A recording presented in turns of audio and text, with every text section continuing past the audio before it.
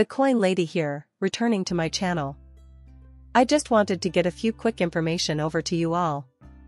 Here today, you will find all the pertinent news about XRP as it happens. Put an X smash like button down if you're a fan of keeping up with the latest XRP news. Distribute the movie. Share the truth with the world about the digital revolution.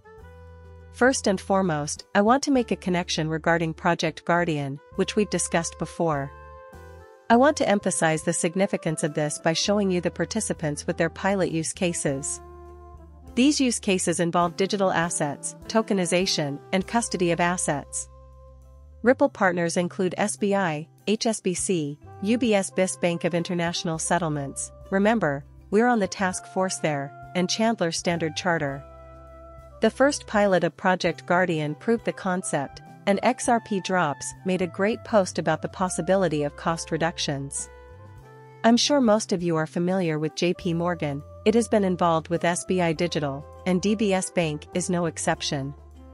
These are the major corporations and financial organizations that are investigating the possibility of tokenizing currency and government bonds. As we've discussed on many occasions, Standard Chartered Bank is very close to Ripple. The two companies work together constantly, and Standard Chartered Bank providing tokens connected to trade finance is one of the two new Guardian pilot projects that will expand the variety of tokenized assets. Once again, wealth management products are being tokenized by HSBC and UOB. We take that as a verbatim quote from the Singaporean Central Bank. We are certain that Project Guardian can lay the groundwork for Singapore's financial markets to undergo a new phase of development. They are collaborating closely with Ripple and all of its associates, including Mr. Stein Robber, whom I have previously featured on my show. An expansion of NIAM's operations in Brazil, including picture payment services and real-time payments, has recently been announced. NIAM is a RippleNet governing member and a Ripple Payments partner.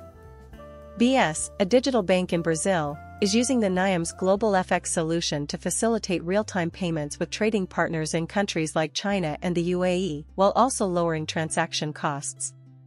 What did we discuss yesterday? The UAE and India are collaborating closely with the XRPL to facilitate the movement of oil payments. Oil is now a huge business.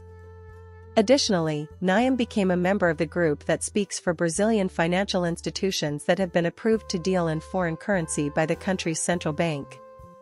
This is how XRP, the native asset, works, guys, with BRICS, XRP, and XRPL. Going ahead, we're talking about 40 nations and 15 currencies that will be able to use XRP and, more crucially, the native token, XRP.